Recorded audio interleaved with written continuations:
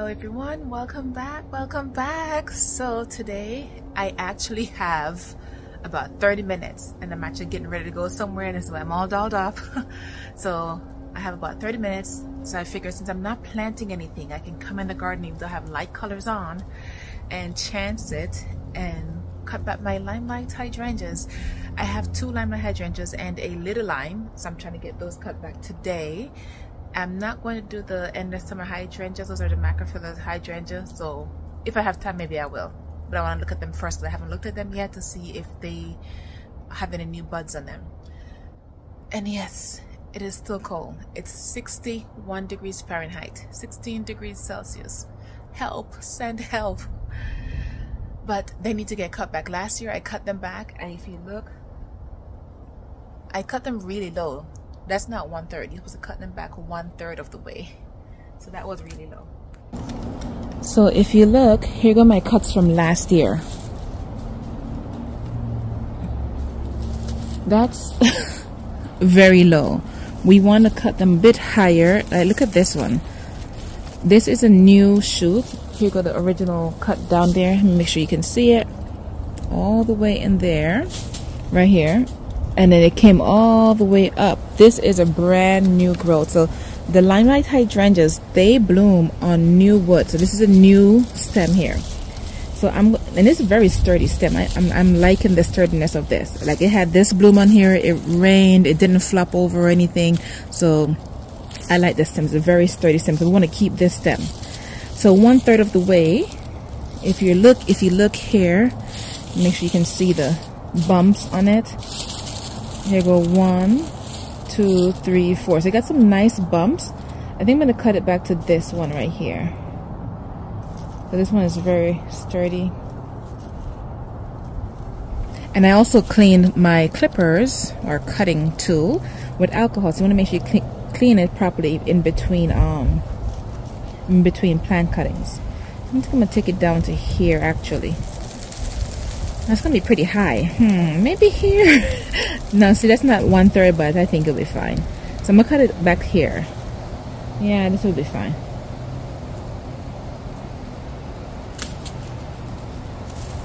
So this is the amount I cut off. Now what I'm going to do is I'm going to sit this in the ground. What happened last year when I did this, I got 1, 2, 3 new hydrangeas because I pretty much cut them and I stuck it in the ground. And I got that from Tracy with Tracy's Garden. She's in Canada. I forgot what zone she's in, but I saw her do that and that was so cool. So this one right here, and I need to try relocate them. See, 1, 2, 3, 4, 5. There's 5 of them. These are actually have roots already, and they have buds on them too. They got new buds coming up. So so what I'm going to do, I'm going to do the same thing to this. I'm going to cut the head off.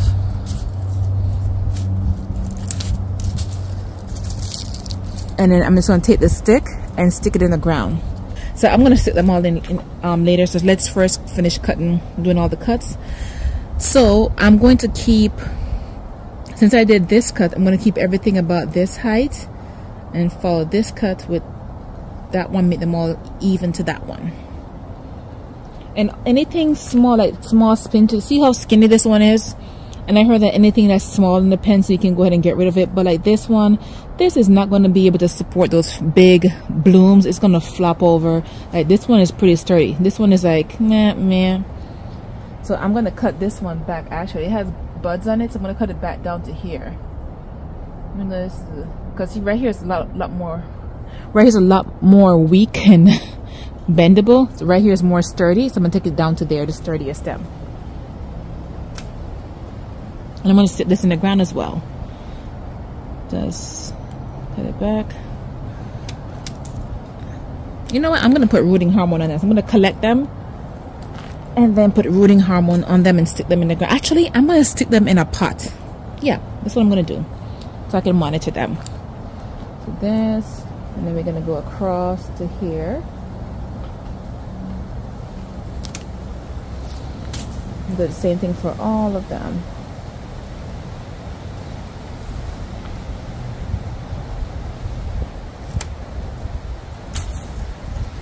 And I'm going to do the same thing for the remaining ones. Even the one that just came up, the one that I the one that I propagated, that's the word, propagated, I'm gonna cut those back as well.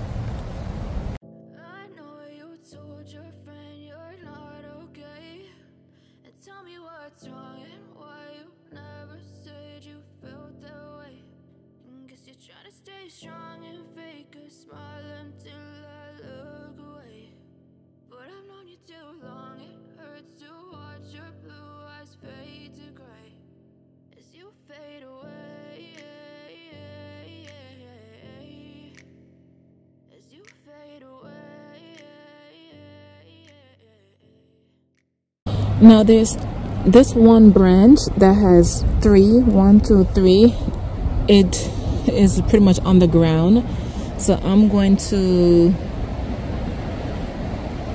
take it back all the way back down and see if I can get one that's going to grow up.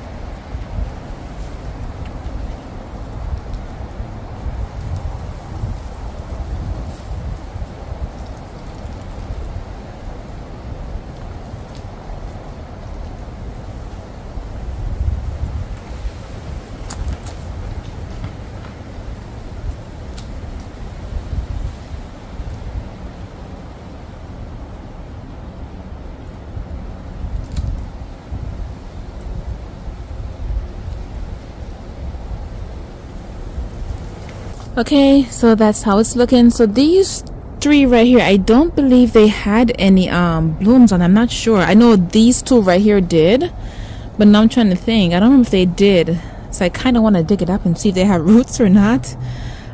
Let me get my troll. I got it. Let's see.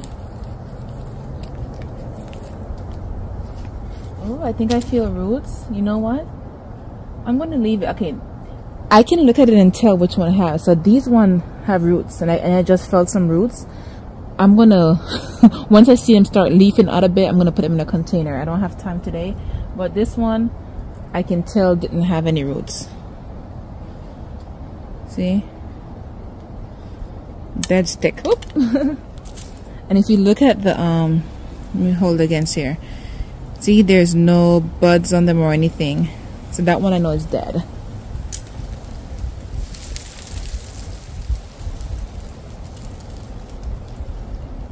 And the rest of them, there's no tug to them. You can't just tug them out. They're all rooted in. Alright, so that's all trimmed up. We're going to leave it. And we're going to head to the other Limelight over here.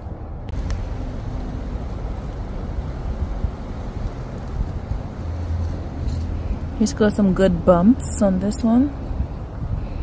Like all these tiny ones right here, like these small ones, all these are getting cut back.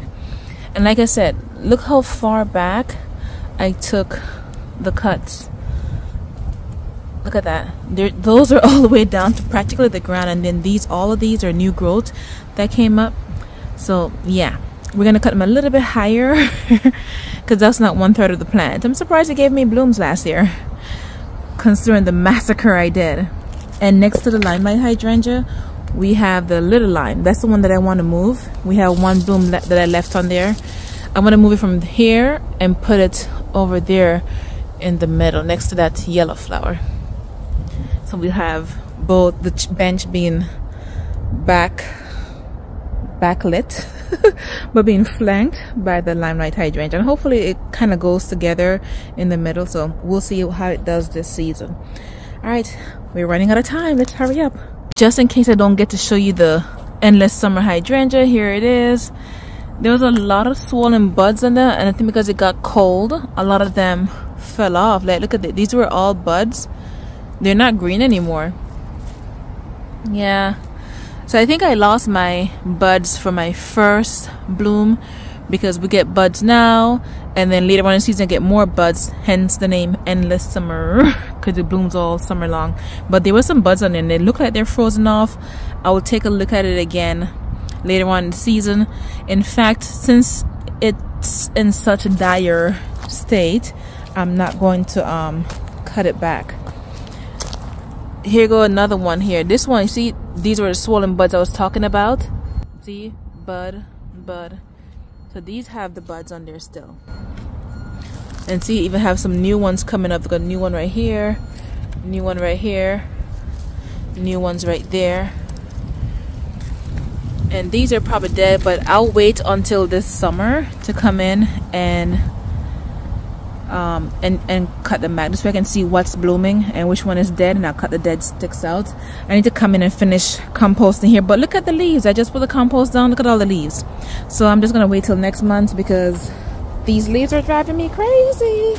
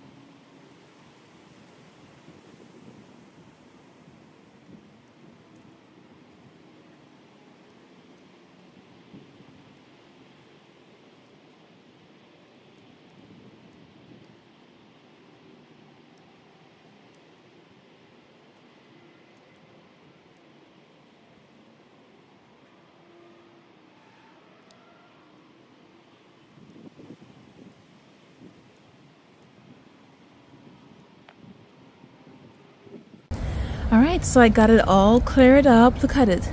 Before, after. That's a big difference, guys. And I know some of these you probably would have taken them back, but what I'm going to do, I'm going to have I'm going to propagate them. Since they're low, probably put a rock on it to let it go in the ground, and then I'll cut it off. So that's another propagating method. Kelly Lehman does that a lot, and I got that tip from her. So let's move on to the little lime.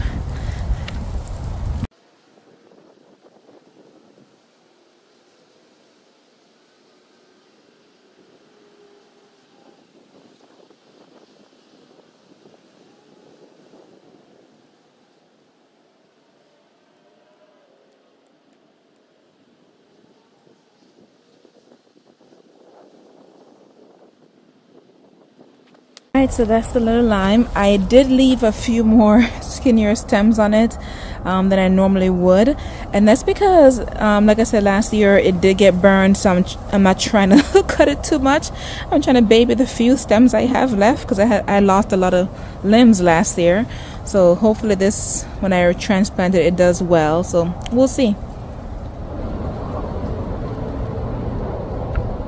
So after I say I'm not going to handle any soil today because I have non-gardening clothes on, here I am trying to pot the hydrangea sticks up.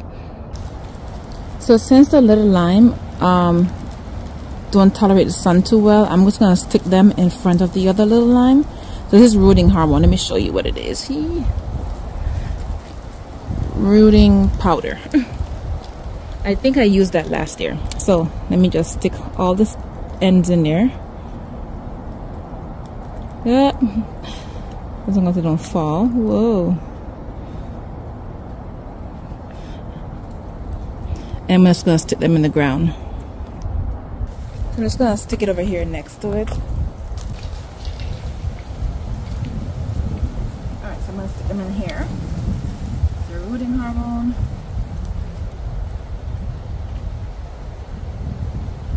Make sure you can see. And my big head not in the way.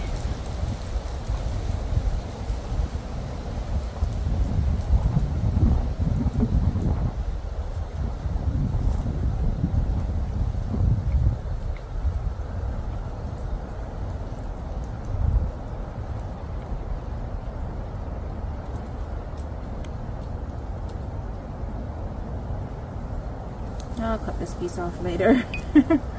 I'm running out of time, y'all.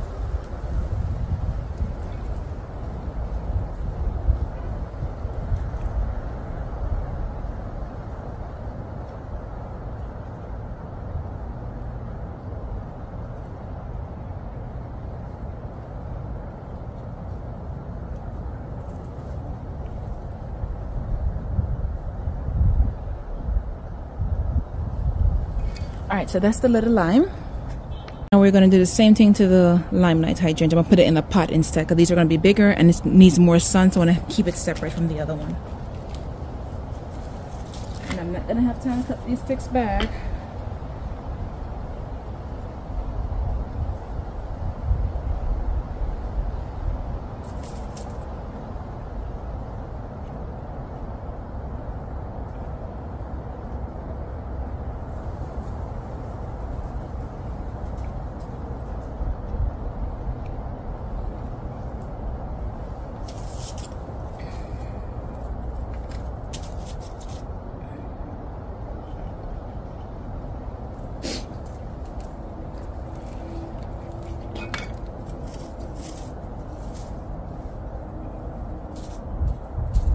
I was pre-poking the holes so my cardboard don't fall off.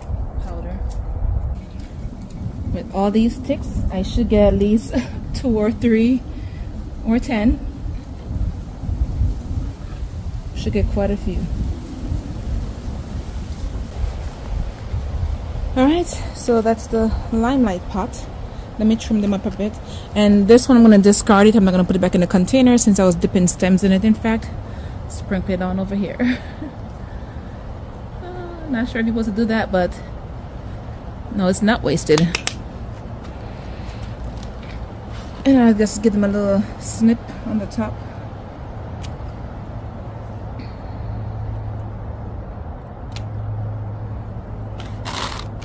I see some of them have green tops already. That's fine, so I'll leave those.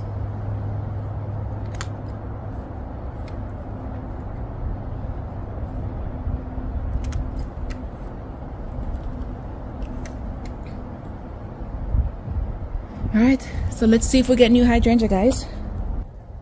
Alright everyone, thank you so much for watching and follow me along to see if those new hydrangeas that I propagated take root and get more hydrangeas. That would be awesome. Like I said, last year I did get a few, so I'm hoping it works again this year. I will keep you updated and I'll post not weekly, but I'll try and post often so you can see the progress of them, and I'll be sure to include them in the garden tours and stuff like that when I do them.